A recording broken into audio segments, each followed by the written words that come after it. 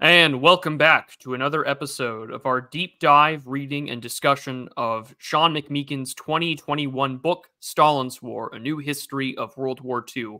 Joining me to discuss Section 2, Chapter 8, Maximum Danger, Finland, Baku, and the Katyn Massacre, I'm joined none other than the estimable Pete Quinones. How are you, sir?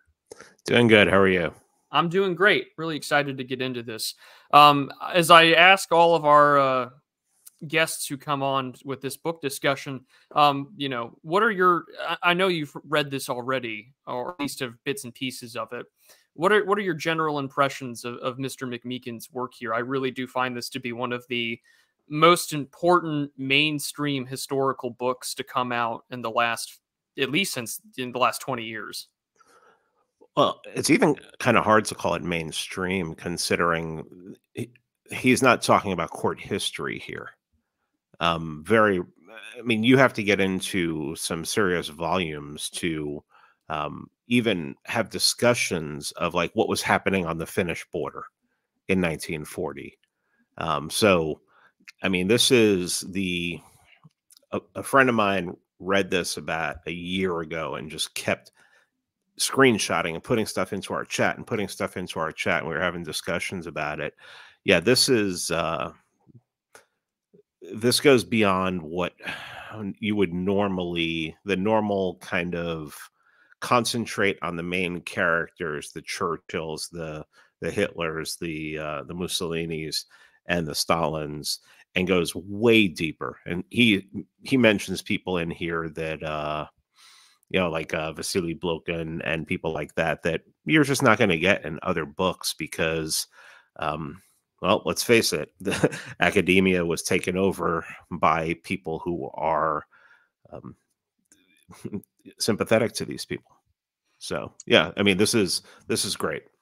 Yeah, absolutely. And I guess maybe my mainstream, I do mean that Sean McMeekin is a very respectable mainstream historian. I mean, his volume of work is fantastic stuff. I do recommend people look into his books on the Russian Revolution, the outbreak of World War I. I mean, he's a very good historian. But yeah, no, this goes far more in depth in ways, just reading through it here with guests, that I would have never imagined would be that much detail. And the thing I love about history books, especially ones like these, are the footnotes and the records that he's gone into to make this, as very readable and accessible as possible. But there's so much information crammed in here. Like, you could spend another 3 years just going through the footnotes and sources and all sorts of rabbit holes. But let's just get started with it today. So yeah, we're covering right at chapter 7 just ended. So we just finished off the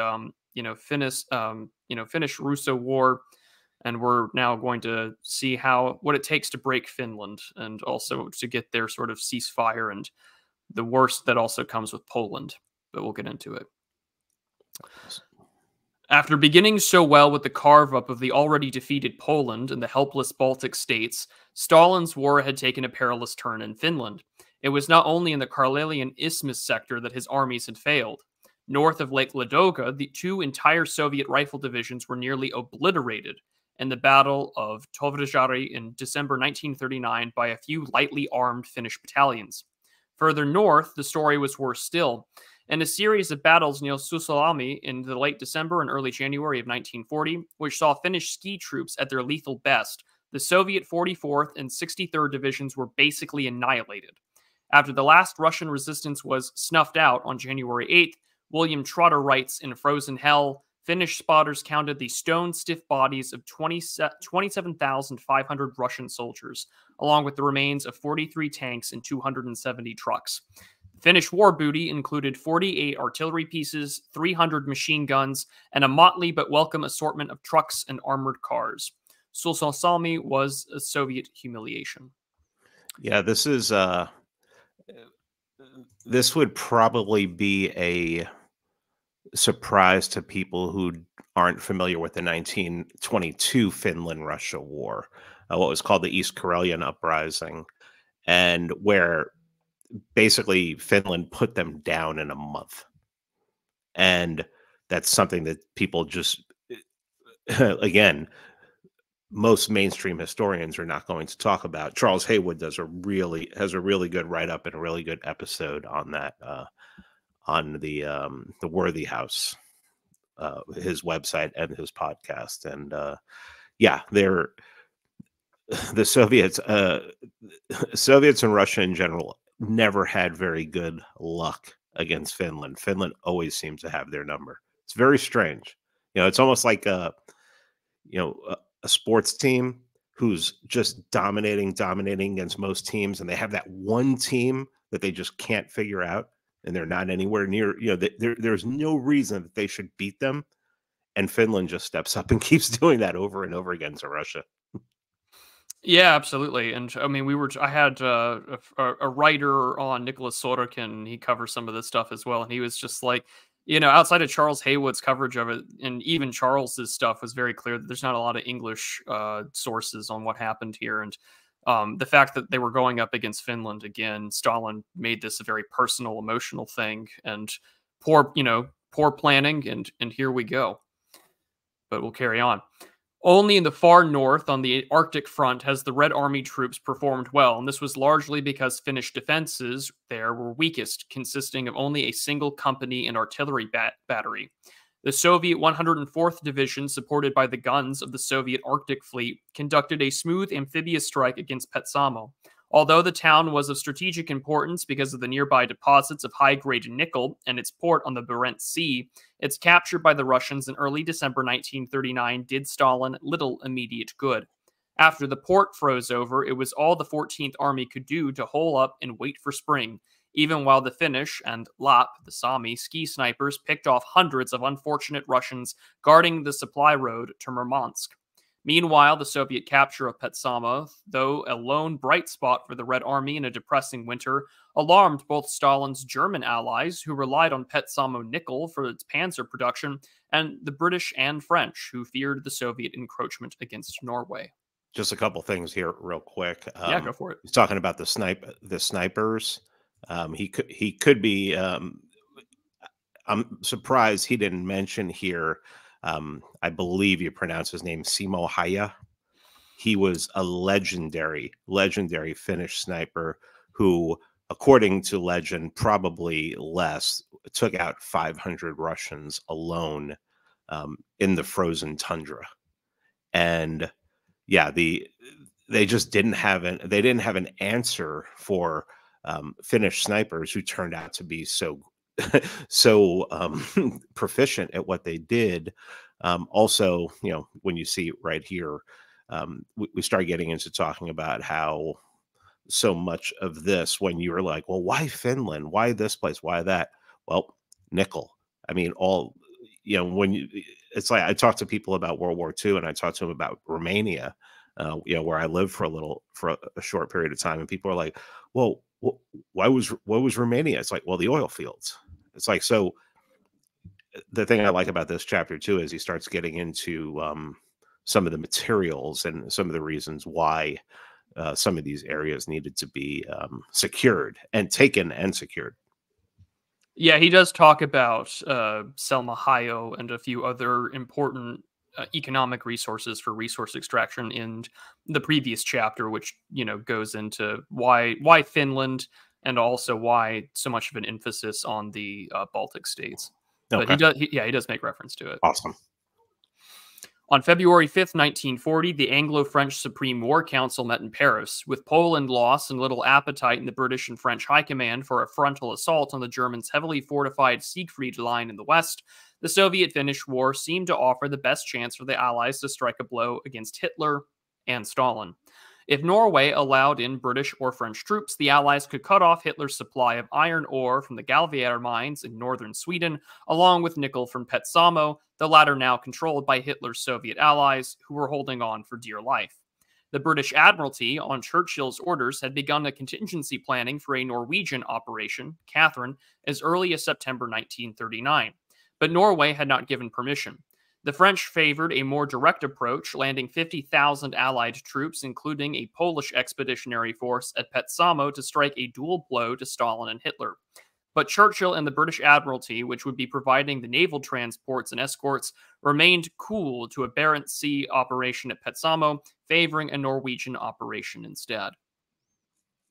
Significant as Petsamo was, the most vulnerable spot for both dictators lay south at Baku, whence came three-quarters of Soviet petroleum production, oil that was also fueling Hitler's war machine. On January 6, 1940, the British War Cabinet discussed bombing the Soviet Caucasus. Many of Britain's area experts, such as Fitzroy McLean, the colorful ex-diplomat who had explored Soviet Central Asia while posted to Moscow in the late 1930s, were hostile to the idea because of the possibility of provoking Russian moves against Iran or Afghanistan. Though noting McLean's dissent, the War Cabinet resolved on January 30th, 1940, the closeness of Soviet-German cooperation may lead us to send an expedition to Finland in the near future. And the circumstances, it is clearly of importance that we should know what prospects we have of taking effective action against the Soviet Union. British air chiefs were instructed to look into an aerial strike on Baku. Just a real quick, I mean, this is another one of those books that shows that everybody assumes, because of the books they've read, that the Soviet Union was always on the side of the West, that there was no German cooperation, that there were no, I mean, the thing about this book is it explains the complexity of the situation, especially the situation on the ground. And that's not something that you're, especially now, maybe when I was a kid, maybe when I was in high school, but I don't think that this is the kind of book that they want to put into a high school even now, because there is a lot of complexity to it. And this is the kind of book that actually could be studied for a semester, but it also reveals some things that they don't want to get out in the open.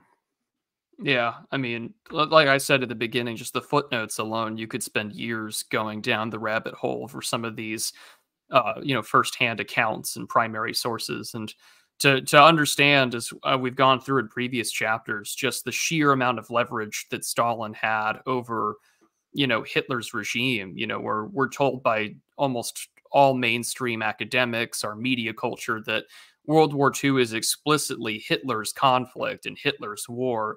And, we're having a well-known mainstream historian offer the record saying that may not necessarily be the case. Again, you could spend a whole semester on this book, and even then, it's not something we'd see supported that publicly. Mm-hmm. By February 1940, loose talk of Allied plans to go to war with the Soviet Union was all over London and Paris, spreading through the bazaars of the Middle East, too.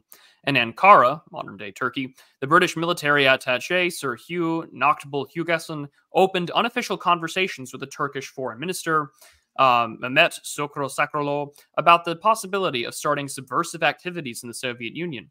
On February 13th, the British Council in Tehran reported to the Iranian Prime Minister had sought him out and threw out hints of staff conversations about the possibility of striking Russian oil interests in the Caucasus.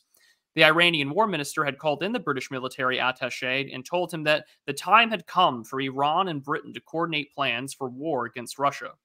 Iran's position, at least, was thus clear: to cover possible repercussions in South Asia in case of a British war against the Soviet Union. Nochtbul Hugesson had sought out the Afghan ambassador to Ankara, Faiz Mohammad Khan. Khan told him that if Stalin's troubles in Finland continued much larger, Bukhara, Khiva, Samarkand, Fergana were all disaffected and ripe for trouble. In fact, the whole Muslim element in Russia was ready for revolt if Russia's present difficulties continued long. No doubt much of this was just idle talk. Even so, it is significant that British diplomats opened discussions with Iran and Turkey about airstrikes against the Soviet Caucasus, because any such airstrikes, whether carried out from French bases in Syria or British air bases in Iraq, would have to cross Turkish or Iranian airspace. Nor was the Afghan connection irrelevant to the prospect of an allied agreement with Turkey and Iran. Turkey had signed an alliance agreement in 1937 with Iran, Iraq, and Afghanistan, the Sadabad Pact, which could easily be activated against the Soviet Union in case of war. Such multilateral negotiations may have been tentative and non-committal, but they were a necessary preliminary to armed action against Stalin. It was a really good decision not to activate that pact. Yeah. I mean, that just, who knows? Well, I mean, who knows what direction the war, I'm saying for them, it's a really good idea that they didn't activate that pact. It could have changed the war if they did, but we'll never know now. Yeah, like in the previous chapter, we were witnessing such a great disaffectation from the Japanese, the Italians, the French, the Norwegians, and the British, that you would have had one of the strangest coalitions of fascists and liberal democracies, and Asiatic imperialists wanting to go to war against the Soviet Union. And McMeekin gives you this little slice of a different world, a different timeline, and we'll never know what would have happened, but different than our current history. The idea of Turkey joining a war against the Soviet Union was far from fanciful. Republican Turkey, breaking the traditional Ottoman pattern of enmity, had been friendly with Soviet Russia in the 1920s and 30s out of shared antipathy to the Western powers, dating to the British-French carve-up of the Ottoman Empire after World War I. Relations had, however, cooled considerably in recent years. The Molotov-Ribbentrop Pact had alarmed Ankara enough that Turkey began negotiating a mutual assistance pact with Britain and France in September 1939, concluded on October 19th, which Stalin, having hitched the Soviet star to Nazi Germany, the country at war with those powers, interpreted it as a hostile act. Stalin summoned Turkey's foreign minister to a rude dressing down in the Kremlin on October 1st, 1939, after making him cool his heels waiting for a week. Was the British-French-Turkish Pact, Stalin asked Sarokolu, directed against the Soviet Union? Were Turkey's agreements with Romania, Yugoslavia, and Greece dating to 1934, the Balkan Entente, designed to counter German aggression, or Soviet? The Vots bluntly reminded Sarolo that the sad fate of Poland, Warsaw had just fallen 3 days earlier, observed that Romania, like Poland, has too much territory, and asked whether Turkey's commitments would require her to go to war against the Soviet Union if Romania refused to give us Bessarabia, and Stalin went to war with Bucharest. Ominously, Stalin reminded Sarokolu that Britain and France, Turkey's proposed partners, had chosen to declare war on Germany and not Russia, even though we had carved up Poland together. But, as Stalin pointed out, they might do so at any time, and then we would have to fight Britain and France. In that case, where would Turkey stand? Molotov demanded a Turkish pledge that any military obligations undertaken towards Paris and London must be immediately voided in case Britain and France attack the Soviet Union.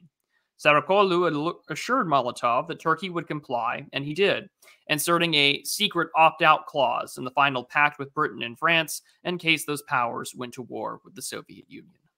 It's amazing. And I'm looking at this and talking about Romania. My interest, because I lived there for a while. I always ask myself, what would Romania have looked like if Codreanu hadn't been assassinated and if his party could have been in power? And the war, the turns it could have taken for the war it's amazing. Yeah, I mean, again, the McMeekin just teases out all these alternative possibilities for what could have been. In this view of diplomatic bullying in Moscow, it is unsurprising that Sarokolu responded to the British attaché's overture in Ankara by begging for the chance to settle the scores with Stalin. As early as October 1939, the Turkish foreign minister had mischievously informed the French military attaché in Ankara that Stalin was terrified of a British aerial assault from bases in Iraq and the oil installations of the Caucasus. On January 2nd, 1940, the British communist paper, The Daily Worker, ran a cover story on plans hatching to extend war to Near East, which claimed to have information from, quote, reliable sources that France and Britain were plotting to attack the Soviet Union with 500,000 Turkish troops, 400,000 French troops based in Syria, and a token British force consisting mostly of air support. While these numbers were fanciful, the Daily Worker story shows that there was serious concern in Moscow about Stalin's vulnerable Caucasian underbelly. In mid-February 1940, these plans took on a more serious aspect when Turkey's military attaché in London broached the subject with the director of British military intelligence. The Allies, the Turkish attaché proposed, could cripple Russia, and it was a matter on which our staffs should get together and form a plan. In view of indications which the Turks have given lately of awakening interest in the future of the Turkish elements in Caucasia, the War Office concluded, it was likely that the Turkish military attaché's remarks were not made without some sort of suggestion from Ankara. Sarıkoglu was likely the source. Such talks were carried out in secret, but a mere volume of the conversation was the subject that sparked press leaks. On February 22nd, 1940, the London News Chronicle ran a provocative cover story on the Siegfried Line in the Caucasus, claiming that Allied and German engineers were racing to complete fortifications on the Russian and Turkish sides of the mountains before spring. The London Times reported that the Turkish and Soviet troops had exchanged fire in Caucasian border clashes, and that the Germans, concerned for Hitler's Caucasian oil supplies, had dispatched engineers to Batumi. The Telegraph speculated that Allied reinforcements in the Middle East pretended an attempt to capture Caucasian oil fields. So damaging were these exaggerated, but basically true in the last case, stories that the Foreign Office lodged complaints with the editors of the Times and Telegraph. Go ahead. However dubiously reported, Stalin took rumors of Allied and Turkish intervention against vital Soviet oil supplies very seriously. On January 21st, 1940, the Vots had informed the Politburo that it is not us, but the Turks who are ruining themselves. We are quite satisfied that we have freed ourselves from any sort of friendship with Turkey. Even if the French were more enthusiastic about attacking the USSR, Stalin was more terrified of a British intervention and the view of both Britain's genuine naval and aerial capacity and his own recollection, however distorted by time and ideology, of the British intervention against the Reds in the Russian Civil War, especially the Baltic region, but also briefly in Baku and Azerbaijan in 1918. Stalin and Molotov had asked the Soviet ambassador in London, Ivan Maysky, to call Britain's bluff. Keep going. On February 24th, 1940, Maysky relayed a request from the Soviet government to Britain's Undersecretary of State, R.A. Rob Butler, that London pass on Stalin's proposed peace terms in Finland.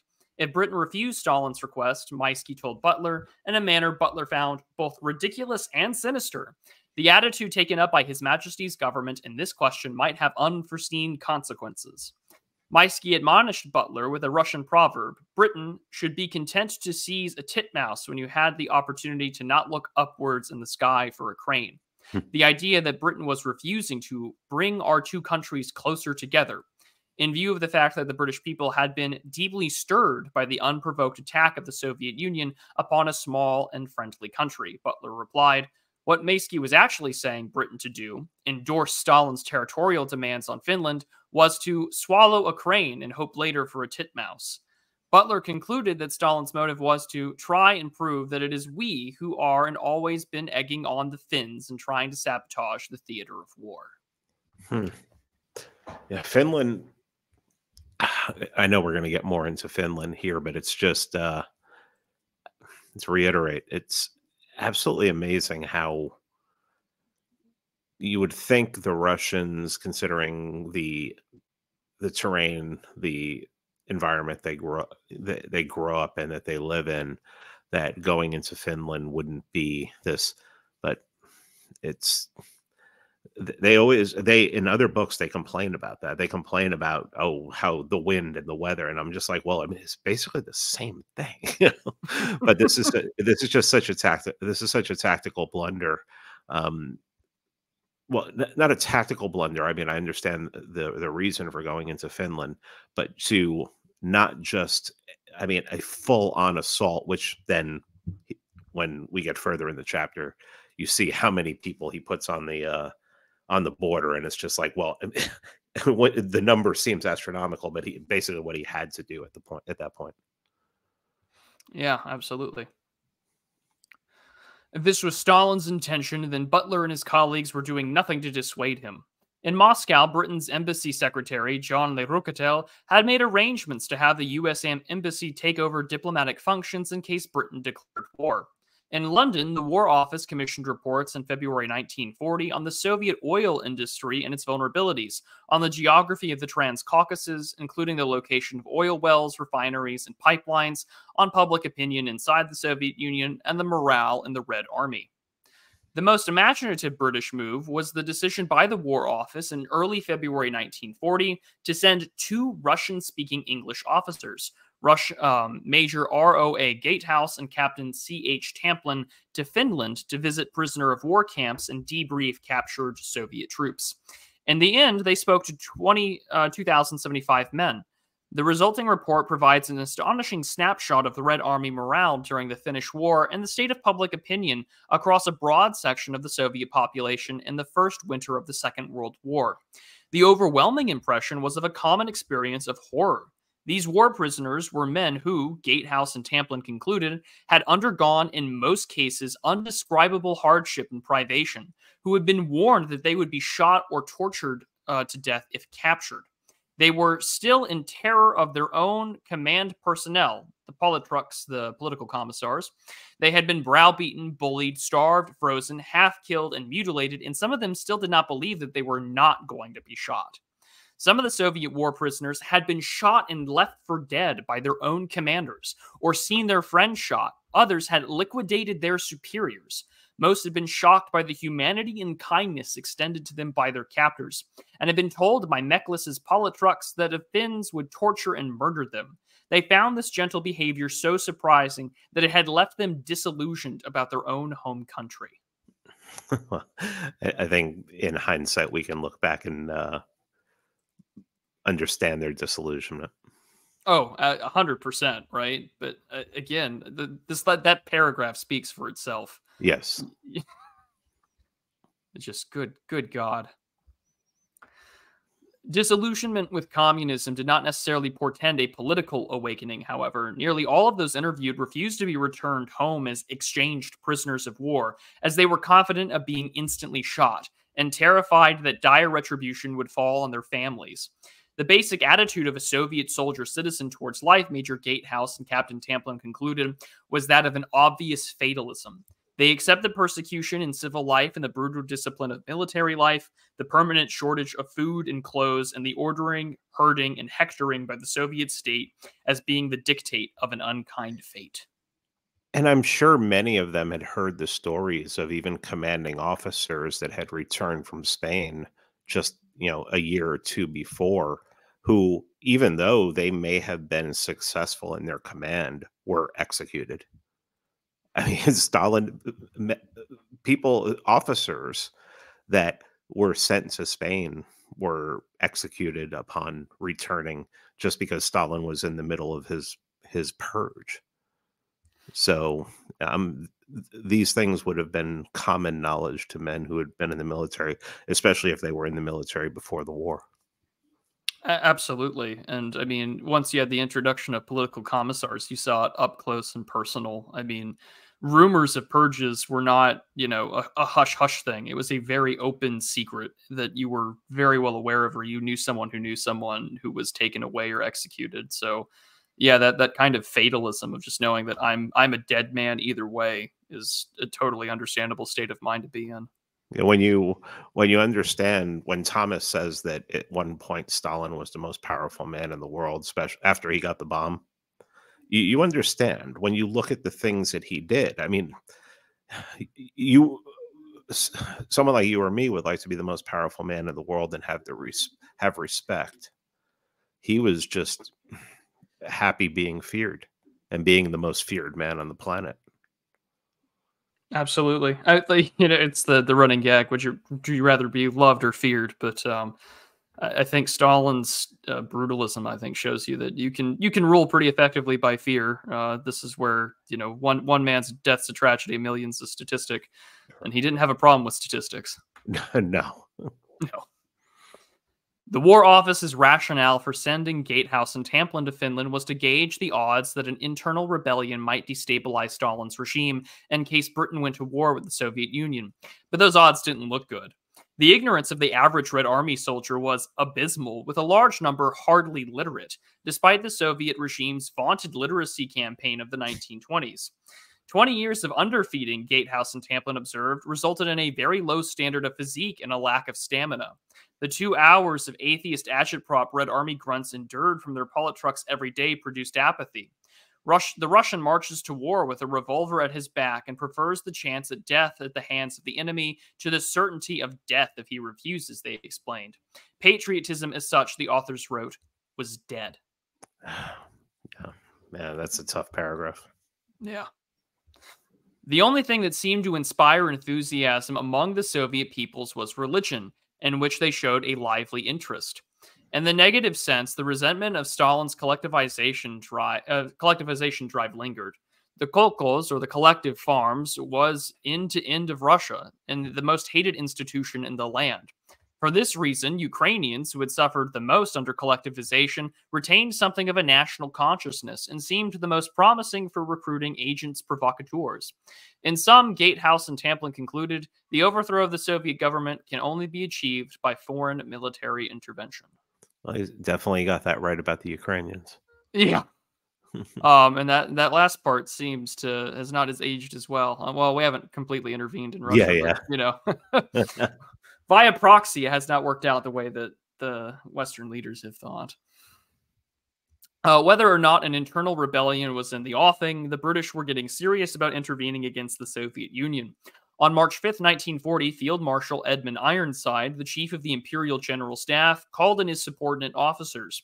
Ironside did not think Britain was prepared for war with Russia, but he was under pressure from the War Cabinet, where, Churchill aside, sentiment against the Russians was increasingly belligerent. The War Cabinet would like to force it on, Ironside informed his staff. They should work on the assumption that if Russia comes into the war, we shall at once begin bombing the Baku oil fields probably sometime in April. It was expected that bombing sorties, if to be carried out twice a week from Iraqi bases by 2 squadrons of Blenheims, would require 5 to 12 weeks to knock out the major Soviet oil installations, pipelines, and refineries in Baku and Batumi. Anti-Soviet war fever was running high in London. Even the skeptical Fitzroy McLean had begun to come around. Once Baku's petroleum supplies were cut off, McLean wrote on March 6th, the industrial and agricultural effort of the Soviet Union would be paralyzed, and there could be no questions of any further Soviet help to Germany.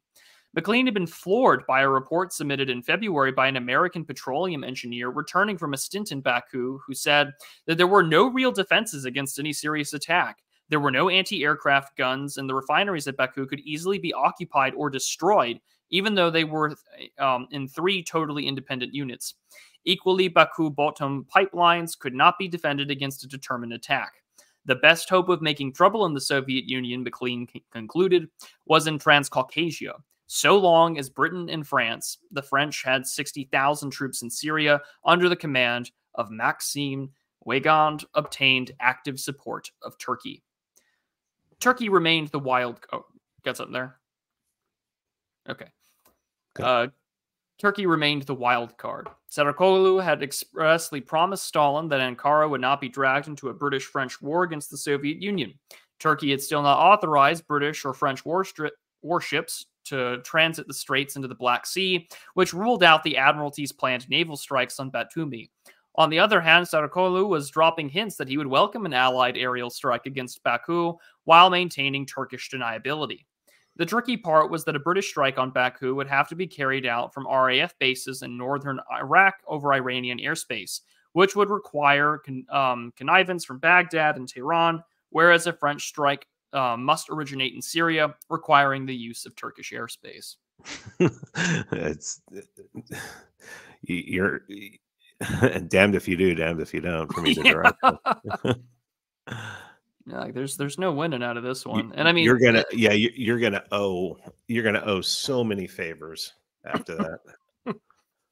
And I mean, at this point in time, Turkey does have the ultimate sort of deniability playing card, because this is after the Montreux Convention in 1936, where basically, if you want to get into the Black Sea from the Dardanelles, you got to get Turkey's approval, and they got a unilateral veto about military craft coming in.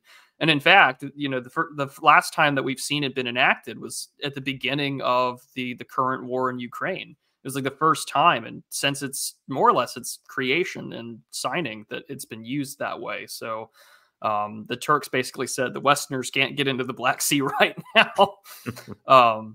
But yeah, again, this was an interesting piece of diplomatic history, both that relates to this ongoing conflict in Ukraine, but also World War II. Mm-hmm. For this reason, the French were pressing harder in Ankara than the British. In early March 1940, Sarıkolu dropped a tantalizing hint to the French ambassador, René Massili, that Turkey might look the other way if the Allies violated its airspace. Massili had noted to Sarıkolu that the Allied bombers targeting Soviet oil installations in Transcaucasia would have to fly over either Persian or Turkish territory, both of whom might be neutral. Sarıkolu immediately replied, Massili told his British counterpart, "So you fear a protest from Iran," implying to Massili there'd be no special need to fear a protest from Turkey. This is certainly how Massili's report was interpreted in Paris, where the commander-in-chief, Gamelin, who had previously expressed concern about diverting troops away from France, was now arguing there are other places than the Western Front where the war may be fought. Lending a frisson to these Allied intrigues in Ankara was a Caucasian exile organization known as Prometheus, which also had branches in Istanbul and Paris. As if to roll all of Stalin's nightmares into one great conspiracy, Prometheus, with Ukrainian, Muslim Caucasian, and even Georgian branches, which had been subsidized by the Polish government, its first headquarters was in Warsaw, still maintained contact with the Polish exile government in London. Fitzroy McLean, already on Stalin's radar after he had sought to evade his NKVD minders in the late 1930s, was on friendly terms with Prometheus leaders, including Said Shamil. Shamil was the legendary grandson of Imam Shamil, who had tormented the Russians in a Caucasian holy war lasting from 1832 to 1859. Imam Shamil's son had also fought for Turkey during the Russo-Ottoman War of 1877 to 1878. Said Shamil sought out General Weygand in Beirut, asking for French arms and logistical support for a new jihad against Stalin. Shamil also met with McLean in London to discuss the idea. Go ahead. Again, this alternate timeline of what could have been. Yes, absolutely. Of course, Stalin could not have known every detail about these plots and plans against him. He knew an impressive amount, though, and not just from leaks in the British newspapers. Soviet archives have revealed the existence of a double agent, number 59 in the NKVD files, who regularly met with ranking French, British, and Polish officers and provided Stalin's NKVD intelligence chief, Beria, with reliable reports on Allied strategic planning. Agent 59 was almost certainly a Georgian Mingrelian former Menshevik named Michael Kidia, known personally to Beria and Stalin since childhood. Kidia was so thoroughly penetrated the Allied military establishment that General Weygand hired him in Beirut as a principal advisor on Caucasian affairs. With the help of Agent 59, Beria was also able to provide Stalin access, as a Russian historian discovered after the Soviet archives were opened in 1991, verbatim texts of high-level documents within the French and British general staff, as well as internal communications between key French and British officers. Weygand's plans to strike at Baku were so well known to Moscow that Soviet consuls casually discussed them with friendly colleagues, Bulgarian diplomats, for example, as early as February 14th, 1940. It's an amazing asset to have in there. To just be able to get verbatim text. I mean, like, you can talk about Soviet war doctrine or anything, but I mean, it was Soviet intelligence was something completely on another level. Yeah. It's why people like, you could say Stalin was how powerful he was, but then you had people like Beria and Blokin who were just as powerful because of the amount of information that they controlled. It was almost like you were dealing with not only Stalin at his level, but you had a couple people who were close in power as far as information went, and to be able to swing the sword as Stalin could. Yeah, absolutely. Facing an ongoing military debacle in Finland and the possibility of Allied aerial intervention in Transcaucasia or Allied naval strikes on the Soviet-occupied Petsamo, Stalin responded with a ruthless vigor. The first task was to shore up Soviet frontline positions in Finland, whatever the human cost. Timoshenko, who had overseen the Eastern Polish campaign in September 1939, proved to be an inspired appointment. Basically giving up on the northern fronts, Timoshenko packed the main front with everything he had, massing nearly 600,000 troops on the narrow Karelian Isthmus, 2,800 guns, new tanks, including the heavy KV models that were almost invulnerable to Finnish tactics, Molotov cocktails in particular. Timoshenko's watchword for the assault was uninspiring but realistic, gnawing through. I just think about that. Think about the fact that they have to put that many men on one section of the border just to be able to accomplish something. The Finnish had something special. They really did. This the Russians proceeded to do, and not quickly. Timoshenko's Karelian Isthmus assault, launched February 1st with an initial artillery barrage of 300,000 shells, lasted a month. Taipale, a scene of Russian humiliation in December, was pounded with 50,000 shells on February 13th alone, and somehow the Finns held on. Holy shit. By February 15th, the Red Army had broken through the Mannerheim line, only for the Finns to pull back to an intermediate line of fortifications on February 18th, where they held out for another 2 weeks. On February 28th, Timoshenko ordered an all-out offensive on the intermediate line, only for Mannerheim to preempt him by pulling back to a third defensive line, such that the Red Army succeeded in conquering little but empty trenches. Thus far, the Russians had nearly lost 200,000 dead in Finland, and there was no sign the enemy was beaten. Just think about that number. Think about that number. Almost a quarter of a million. Yeah, when we hear about like the total amount that have been lost on either side in Russia, Ukraine, and you're talking about here, what is this? This is a month? Less than a month? I mean, I'm laughing, but I'm not laughing. It's one of those things that you either laugh, you're going to laugh, or you're going to cry, because that's startling. It's startling. The war began in like the end of November 1939, and so we're talking the end of February. So this is about 3 months worth of fighting. 200,000 dead. Yeah, with no sign your enemy is near defeat.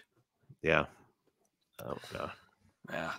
The state of Finnish morale was summed up in a radio order on February 21st. If no relief comes, we will fight to the last man. The logic of attrition in this war between numerically mismatched opponents meant that if it continued on into spring and summer, Mannerheim would run out of warm bodies to man his trenches, even if morale did not crack. Timoshenko might not have won the war for Stalin, but he had removed the stain of humiliation. Salutary though Timoshenko's victories were, they did little to relieve Stalin's mind about the dangers of Allied intervention if the Finnish war lasted into spring. By the end of February 1940, British-French plans for sending an expeditionary force to Finland, composed of 6 British divisions alongside 15,000 French and Polish troops, were nearly complete. The first echelon was scheduled to leave France on March 2nd and arrive in Finland by March 12th or 13th. Allied planning for Operation Catherine, the amphibious operation in Norway, would be undertaken in early April, and also was conducted all through February and March 1940, along with the German counter-preparations that were, in their own way, just as alarming to Stalin, because they made a British-French move into Norway or Finland all the more likely. Narvik, a northern Norwegian port targeted in both Allied and German plans, was only 360 flying miles from Petsamo and only 400 miles from Murmansk. The last thing Stalin wanted to see was an encroachment of Britain's formidable navy into Arctic waters anywhere near Petsamo or Murmansk, or British, French, or Polish boots on the ground in Scandinavia. We know today that the Allies' Finnish deployment fizzled out, but how the Norwegian campaign turned out, but no one knew this in February and March 1940, when the most likely scenario, in the view of Britain's storied naval tradition, was a series of successful British-escorted Allied amphibious landings in Norway to cut Hitler off from Sweden's Galvier iron mines, and in Finland to seize the nickel of Petsamo, then held by Soviet troops just miles away from the critical Soviet naval supply base at Murmansk. Yeah, again, just another timeline. Yeah, and it's... you know, and then it's the switch, you know, or what was the word they used in Iraq? The redirection. There's so much redirection that's happening at this time that you're.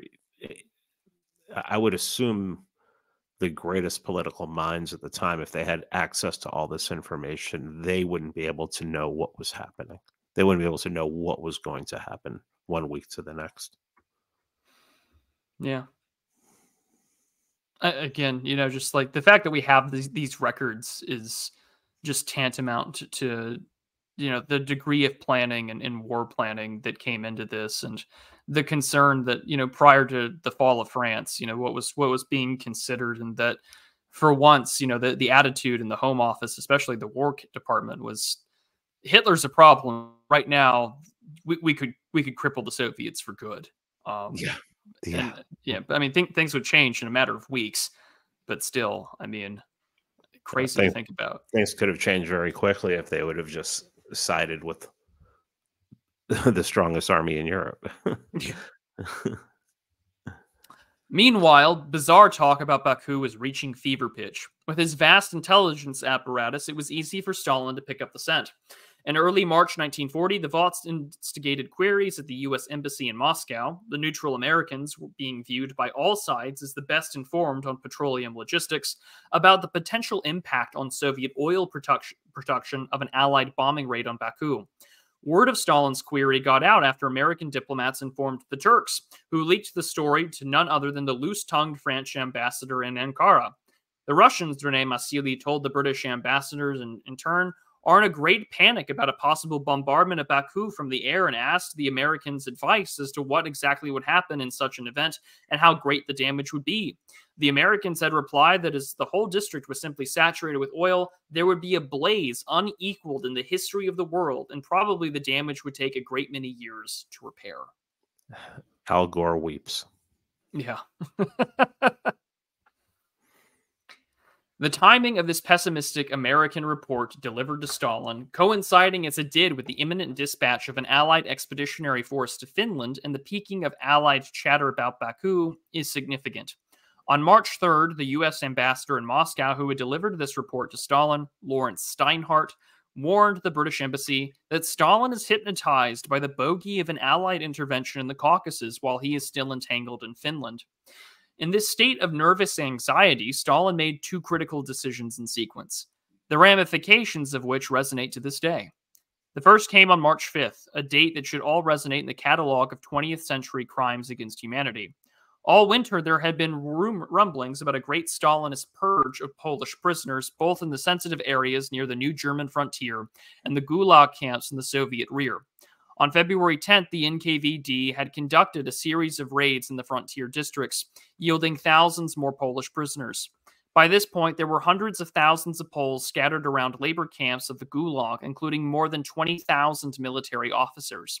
Whereas the laborers for Beria's road-building projects in western Ukraine were drawn from ordinary Poles or enlisted men, captured officers and Polish government officials were held further back from the old Polish frontier and the labor camps of Starobletsk near Kharkov, 11,262 war prisoners, and Ostrishkov near Kalinin, Tver, northeast of Moscow, 15,991 prisoners. In Kozolsk, southeast of Smolensk, 2,284, and at more obscure sites like Yuza near Vologda. Most of these labor camps for Polish elites were located in forests, far from rail connections, in order to guard against escape or communication with neighboring camps. I think everyone who's listening right now knows where this is going. Yeah. One might think that this geographic dispersion and the isolation of Polish officers and officials had effectively neutralized any organized Polish resistance movement inside the Soviet Union. This was not, however, to reckon with Stalin's hypersensitive precautionary mindset, nor with his almost perpetual loathing of Poles dating back to the Russian Civil War days. Like Hitler's anti-Semitism, Stalin's hatred of the Poles was a perverse compliment, born of a grudging respect for their strength as a people who he had genuinely feared. Stalin had once told Yugoslav communist Milivoj Dijlas that nations which had been ruled out by powerful aristocracies, like the Hungarians and the Poles, were strong nations. Sort of more of a reflection of how to rule government and such. Stalin's fear of Hungarians and Poles Gijalas concluded, was revealing backhanded recognition of stamina. In view of the increasing numbers of Polish exile soldiers and pilots training in England and France for a possible deployment on the Western Front against Hitler, or in either Finland or Transcaucasia against the Soviet Union, Stalin may not have been entirely wrong in his fearful assessment of the Polish threat to the Soviet regime. Yeah. All right, keep going. Yeah. On February 28th, 1940, the first shoe dropped when Beria commissioned a study of the labor camps at Ostashkov and Kolzek, demanding how to know how many Polish policemen, gendarmes, and officers were held in each location.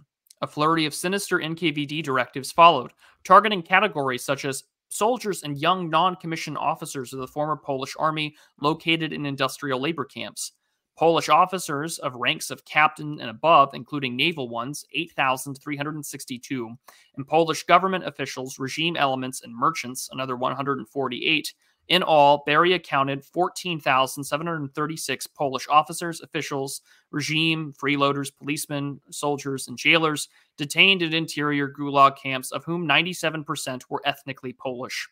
Beria totted up another 18,632 prisoners in the occupied Western Belorussia and Western Ukraine, of which 6,348 fell in the categories listed above, augmented by 12,284 prisoners deemed to be spies, saboteurs, counter-revolutionary elements, and defectors. Because of the second lot of dangerous elements had been captured in the contested multi-ethnic border regions, Beria allowed that only 10,000 of these 18,632 were Poles.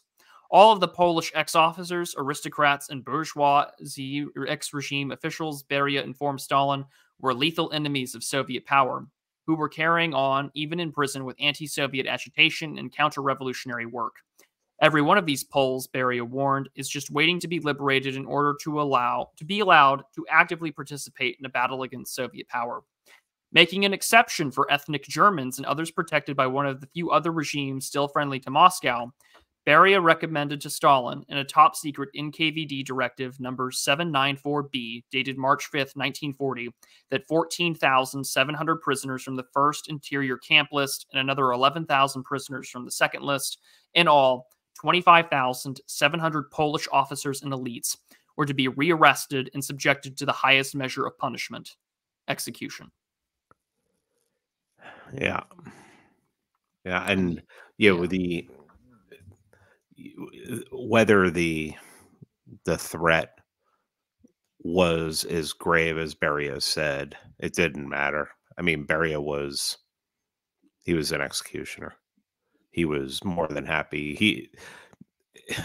It seems from what I know of reading about him that if there was a problem with somebody and he had a question about it, he'd rather just kill them. So this was, hate to say it, this was just nothing for him. Nothing for him. And we know that Stalin would have no problem with it at all. So yeah. Anyways, we've got a map here of the Soviet labor camps in European Russia. So we've got the Katyn Forest Massacre site just outside of Smolensk. There's Minsk, Lvov, which is now in Ukraine. There's Kiev, Kharkov. But yeah, quite a hefty number of ethnic Poles, and they have not forgotten either, even to this day. No. While owing to the operation's geographical breadth and its complexity, it would take weeks for the NKVD to translate Beria's murderous directive into action. Once the order was given, there was no going back. Meanwhile, Stalin and Molotov cut the legs off Allied plans for military intervention in Finland or the Caucasus by suing for peace with Helsinki on terms far milder than anyone expected, especially Mannerheim, who informed his French liaison officer on March 12th that, absent Allied reinforcements, his men were too exhausted to fight on for more than 2 more weeks. Stalin did gain a bit more than he demanded before the war, and in addition to Petsamo, Hanko, and various Baltic ports, Stalin acquired the entire Karelian Isthmus, where most of the bitter fighting had taken place, now styled as the Karelo-Finland Soviet Socialist Republic.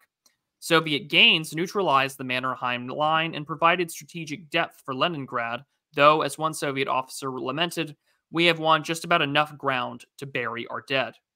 but in Viipuri or Viborg and Helsinki were still Finnish, and there would be no Soviet military occupation.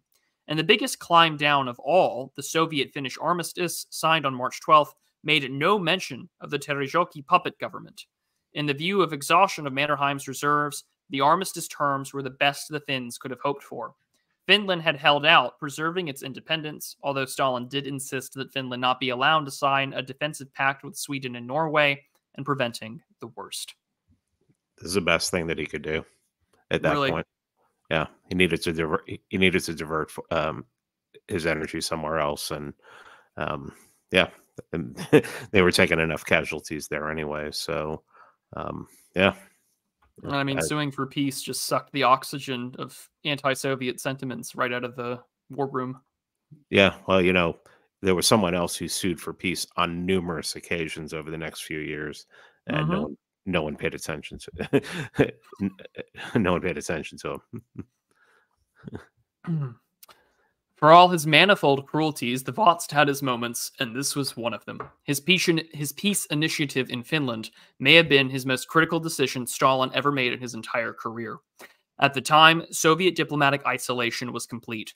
Virtually the entire civilized world had united to condemn Stalin's war of aggression, and four major powers, Britain, France, Italy, and Spain, were on the cusp of armed intervention against the Soviet Union, along with five smaller ones in their wake: Hungary, Turkey, Iraq, Iran, and Afghanistan. And even the arch-neutral United States had declared a moral embargo on strategic exports to Stalin and raised money and arms, both privately and in Congress, for the Finnish defense. In view of what we now know about Stalin's superlative spy network, it is not likely a coincidence that Stalin made peace for Finland on March 12, 1940, the very day the first echelon of British, French, Polish troops were scheduled to arrive in Finland, at least in Allied planning documents. Stalin's relations with his German pact partners, too, had gone ice cold after he rejected an officious German offer to mediate a settlement with Finland in February of that year. With the world against him, Stalin swallowed his pride, signed a disappointing peace treaty, and cut the legs out from underneath Allied intervention plans. The prospect of a grand alliance against the totalitarian dictators was moribund. Somehow, Stalin had escaped French and British hostility once again, leaving Hitler alone to fight the world's two largest empires. Stalin knew when to fold when he was holding a weak hand. And as grand as his ego was, in order to do this, I mean, it just goes to show that he is described as a petty criminal, and we know he was a stagecoach robber and a bank robber when he was younger. But man, this was a stroke of genius. I would say this is one of the greatest political strokes of genius in the 20th century. Yeah, I would agree. And I mean, like, the last chapter covering the Finno-Russian War prior to the suing for peace, McMeekin just outlines this like potential grand alliance between Japan, the Arab Muslim world, fascist Italy, Britain, France, and with some money from the US to go to war with the Soviet Union. And he knew this. I mean, Stalin's spy network knew what was coming. I mean, to have verbatim text documents of what was being said by the highest officials. Yeah. How do you not take advantage of that and make them fight Hitler? I don't have to deal with you anymore. Goodbye. Yeah. Played it well. Yeah. Yeah. Absolute stroke of genius. Although the Finnish war was over, the wounds to the psyches of the Soviet leaders had not healed. The paranoia in Moscow was palpable. In a brutal speech before the Supreme Soviet on March 30th, Molotov lashed out at Chamberlain, Daladier, and the Labor Socialist supporters in Britain and France. He decried the Attlees and Blums, these lackeys of capitalism, who had unleashed the barbarity and the bestiality of the White Finns. Dripping with sarcasm, Molotov described a series of mostly imaginary Finnish atrocities against Soviet prisoners of war as the fruits of the so-called Western civilization. Chamberlain's efforts to prolong the war in Finland, Molotov thundered, had given the world a glimpse of the dark side of his peace-loving imperialistic soul. But Molotov's deepest anger was reserved for Roosevelt and the so-called peace-loving USA, who claimed, with some justification, had armed the Finns to fight communism, even if only with a few dozen Brewster Buffalo fighters and some cash.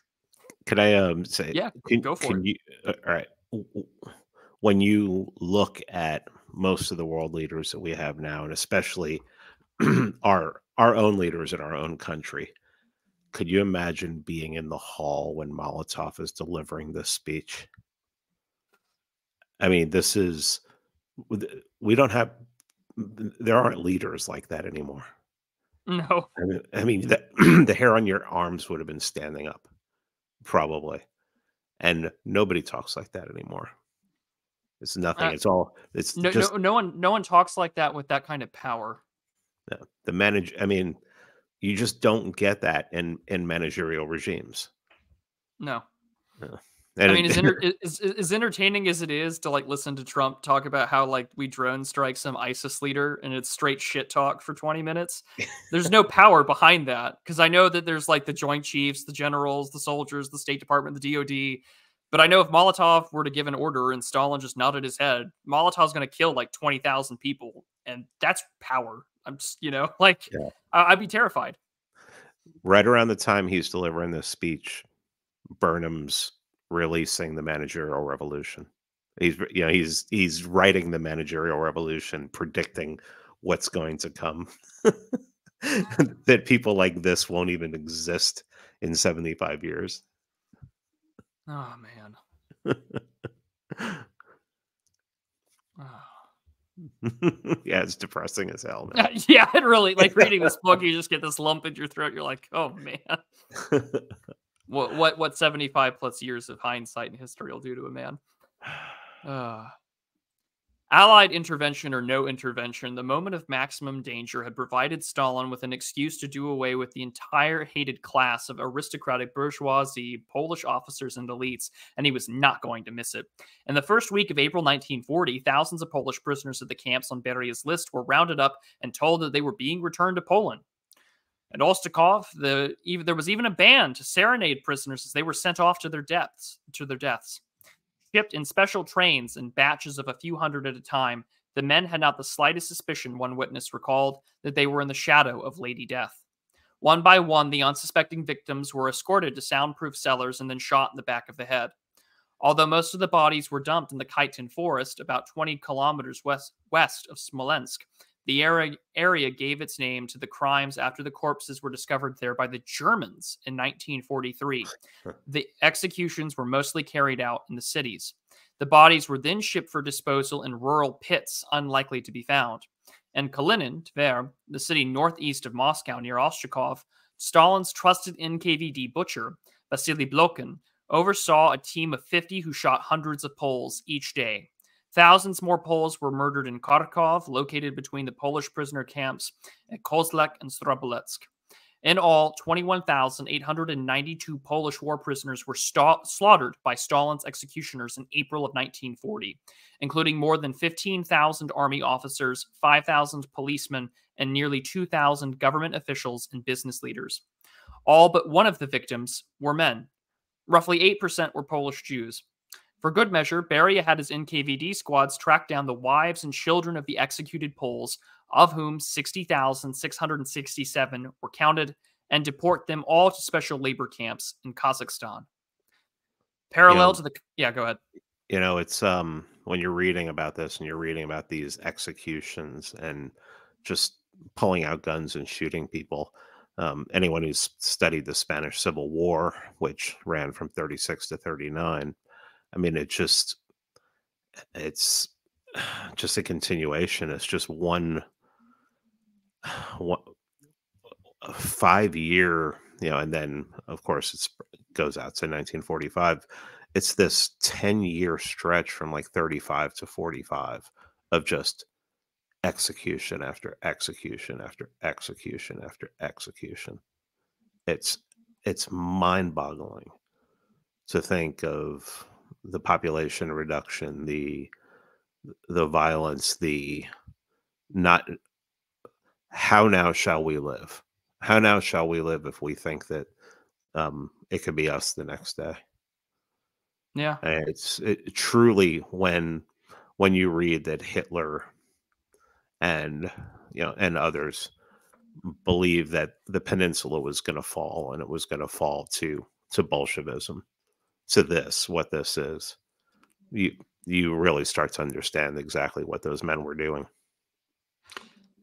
And historians treat it like this sort of bewildering factor, but Barbarossa kicks off in 41, and they start moving closer and closer to Moscow, and closer and closer to Leningrad and Stalin, all these places that they're wanting to take out. All these like ethnic minority groups that aren't Russian are looking at them as liberators. You understand why when you read these numbers, and to know that 20,000 plus people just don't disappear, overnight like that, and they don't come back, and the families are moved.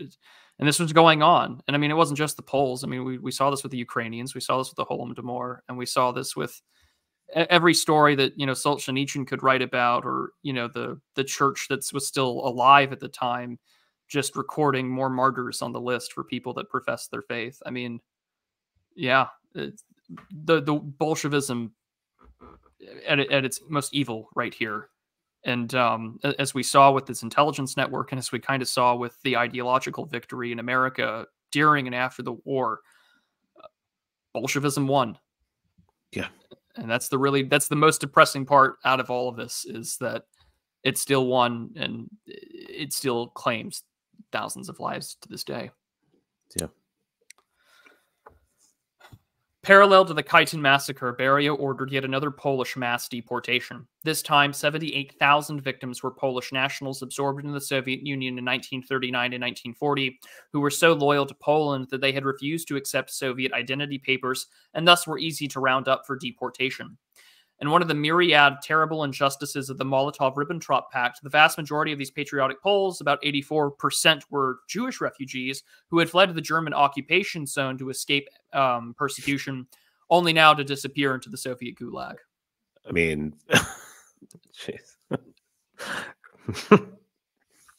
bad luck. I guarantee you a lot of them could have just joined the Wehrmacht.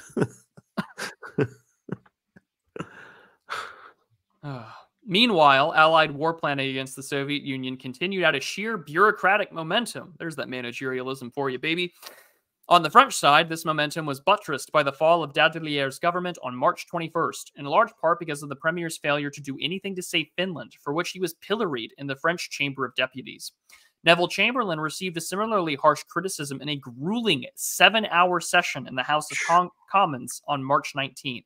Chamberlain, chastened, resolved to plot against Stalin more vigorously. A 7-hour prime minister question time. Ugh.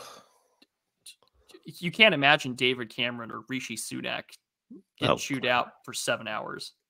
Well, I mean, these were real leaders. They're not managers. Yeah, real men. Yeah, so this is the Soviet caucus in spring 1940. You kind of see where the interest they would have had to fly. Yeah. Yeah. You've seen the flight paths that they would have had to take. Yeah. Huh. Different world. Transjordan, UK down there. Yeah. I love looking at older maps. Yeah, this is your Sykes-Picot and Yep. agreement. However illogical in diplomatic terms, the Allies came closest to waging war on the Soviet Union in the weeks after the Soviet-Finnish armistice on March 12, 1940. Plans for bombing Soviet oil installations in Baku, later codenamed Operation Pike, were hashed out in Paris at the Supreme War Council on March 28th. One of the most notorious documents of the Massili affair dates on April 1st, 1940, when Massili reported that the Turkish government was willing to consider a defensive war against the Soviet Union, but not an offensive one. Massili thought that the Allies should not even ask Turkey for formal permission before bombing Baku. If they had to violate Turkish airspace, the Turks could protest and deny responsibility. In late March and early April 1940, just as Beria's NKVD began rounding up Stalin's Polish Gulag prisoners for shooting, the British Air Ministry's long-planned surveillance of Soviet oil installations at Baku and Batumi was carried out by a daredevil pilot named Hugh MacPhail. taking off from northern Iraq in a twin-engine Lockheed 14 Super Electra called the Cloudy Joe. To provide political cover, MacPhail and his co-pilot wore civilian clothing and carried civilian passports, and the RAF markings were removed from the plane. The Cloudy Joe penetrated Soviet airspace over Baku at 11:45 a.m. on March 30th, 1940, and circled the city for over an hour while a brave photographer, Alan Tubby Dixon, dangled himself through the emergency panel on the plane's floorboard to snap pictures of Baku's oil installations and the city's still mercifully minimal Soviet air defenses. No wonder Stalin was so worried. No defenses out there. And I'm opening this up in a new tab so we can look at it. Like the Lockheed Super Electra. I'm just going to open this image right here so people can see. Yeah, see the original file.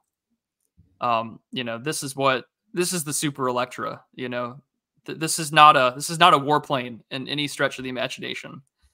But yeah, easy to just take your pictures and fly over. But yeah. Crazy. Still minimal. Yeah. The photo suggested that because the wood and oil derricks along the Caspian were placed only 70 yards apart, incendiary bombs could easily ignite a general conflagration of the entire petroleum-saturated area. Encouraged by this intelligence, on April 1st, the British Air Ministry ordered 4 squadrons of Bristol Blenheim Mark IV bombers, 48 in all, to reinforce Britain's Middle East command in Iraq. There was no causative connection between MacPhail's mission and the Katyn Massacre, but the specter of British armed intervention must have steeled Stalin's nerve as he carried out one of his greatest crimes. In fact, the Soviet anti-aircraft guns in Batumi, on stricter alert after the failure in Baku, opened fire on MacPhail's Cloudy Joe on April 5th, launching 3 salvos that successfully came closer to the aircraft, although all of them missed. This was the day that the Poles were rounded up at Starbolesk, and the second largest officer camp on Beria's target list. The NKVD emptied out the largest of the camps, Oshtakov, the following day. MacPhail's surveillance photographs can still be found in the British archives, providing a glimpse into an alternative war in which the war machines of Stalin and Hitler might have slowly ground to a halt for the lack of oil in the weeks after May 15, 1940. On that date, the French Middle Eastern Command in Syria had hoped to deliver the hammer blow against the Soviet petroleum industry if the dithering Chamberlain and the half-hearted British government he headed were ever given the go-ahead. But the Allies missed their chance, just when it seemed that the powerful forces were gathering to put Stalin's murderous tyranny out of commission. Beria's massacres decapitated a potential internal Polish-led resistance movement, while Stalin's astute climb down in Finland had denied the Allies, along with Italy, Hungary, the United States, and other neutral powers, cause for going to war with him. It had been a close call for communism in its existential struggle with the capitalist world, but Stalin's wiles had seen off real and potential threats and restored the Soviet position.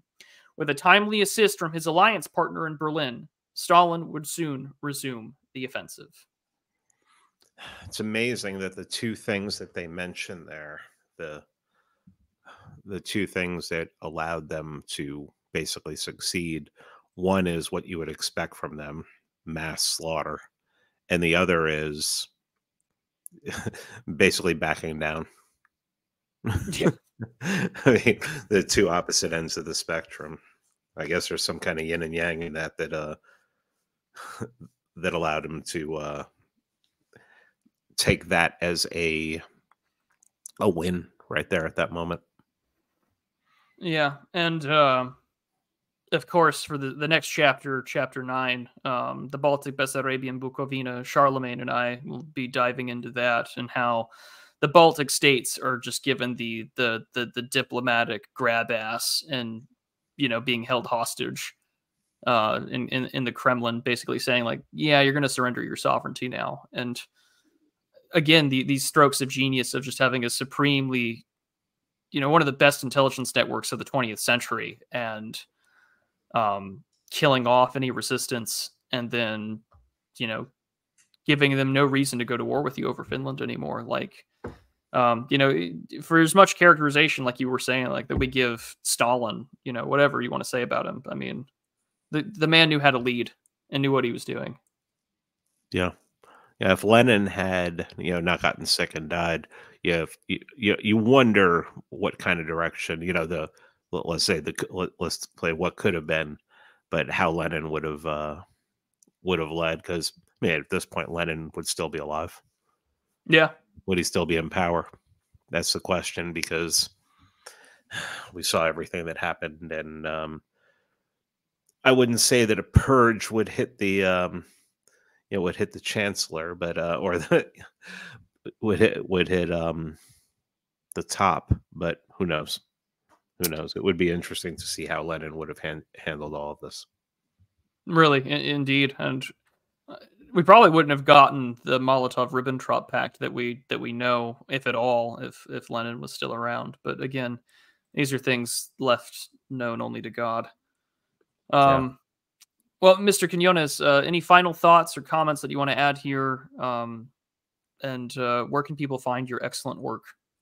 The Quinones Show, all podcatchers. I'm back on YouTube for some reason. Maybe they want to keep an eye on me. PeteSubstack.com, The Old Glory Club. Please check out The Old Glory Club and go and subscribe on YouTube. Check out the Substack. I think Prude does some great work there as well. I'm a part of the Old Glory Club. I can't endorse it enough for what we're doing. We're getting our chapters going, getting like-minded gentlemen together to, be as fraternal and as friendly as possible. And the Pony Express Radio every Thursday at 7 p.m. Eastern. It's a great time. Yeah. What I will say when it comes to books like this, when it comes to, the kind of books that I read and talk about on the show, I really believe that one of my goals, which I won't achieve before I leave this mortal coil, is I want to destroy the myth of World War II, that it's the good war, that it's the war that the United States needed to fight, especially on the European front, mostly on the European front, and in the European theater. And if somebody does decide, well, it needed to be fought, that hopefully they understand that maybe the guns were pointed in the wrong direction, and I will take this to my grave, that the founding myth of this country, the Declaration of Independence, even the Constitution, the Bill of Rights, was replaced by the narrative of World War II, and that ever since World War II, that's the narrative that we've been living under, and that is not a narrative of liberty. That is not a narrative of what the founders had in mind. And I will do everything I can, even if I have to do it one person at a time, to destroy that myth of World War II, because until it gets destroyed, and I think there is hope, when we look at the generations, their opinions of Israel, how it goes from boomer at like 80% down to zoomer at like 20%, 25%. There's hope that myth will die over time, but try and make it die a little bit sooner before I leave. Yeah, I like how there's the little tweet by Kofi Fanon that he pulls out every now and then. He's just like, it's that simple. Bolshevism won out in this war, and it kind of found a nice happy landing here in the United States during and after the Second World War and the Cold War. And texts like these, this isn't Sean McMeekin ain't a David Irving character or whatever, but when you read this and you understand what you were up against with Bolshevism, international communism, how there's little to no difference between leftism and, say, a social democracy and a full-throated bleeding communist, you really begin to recognize what kind of threat to your liberty, your freedom, and your country is really out there. And people can call you whatever, but the Cold War didn't really end because you were still fighting a war against Bolshevism that's been there since the revolution of 1917, and that war's never stopped. Yeah. You mentioned David Irving there. I would mention, just as an aside, I got an email from his daughter. He's in the hospital. He's sick. So pray for Mr. Irving. Well, Mr. Quinones, your links will be down below in the description to the wonderful patrons, subscribe star supporters, and YouTube channel members who are listening to this early. Again, go support Pete and his wonderful work. For those of you who are listening after this video goes public, you can see videos like these early, along with some other great patron goodies of seeing interviews and stuff early behind the scenes over at Subscribestar, Substack, and other wonderful platforms where you can provide financial support. All down below, the links in the description. Until then, this concludes this chapter in Sean McMeekin's 2021 Stalin's War, A New History of World War II. Pete Quinones, thanks so much for coming on. I greatly appreciate it. Thanks, Prude. Appreciate it. Thank you. Anytime.